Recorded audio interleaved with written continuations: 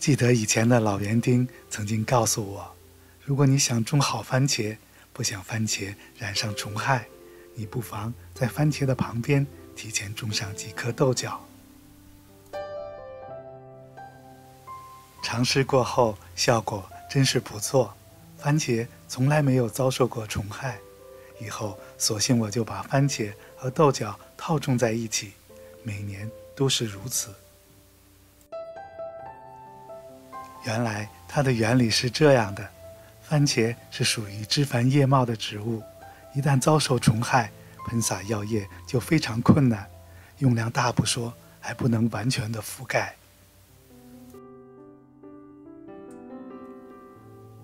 而提前种植的豆角要比番茄长得快，并且具有高度优势，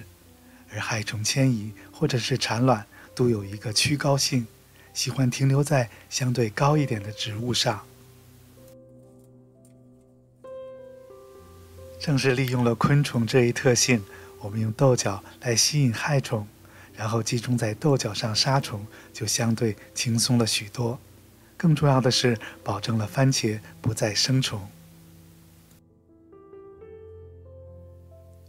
不知道这招有没有失灵的时候，但我的番茄的确从来没有虫害，豆角倒是经常被虫子侵扰。相对于番茄，豆角上的虫子更容易被及早的发现，喷洒自制的杀虫药剂后，都能够得到很好的控制。如果你更喜欢种植番茄，不妨在旁边种上几颗豆角，只要注意不要让豆角遮住番茄太多的光线。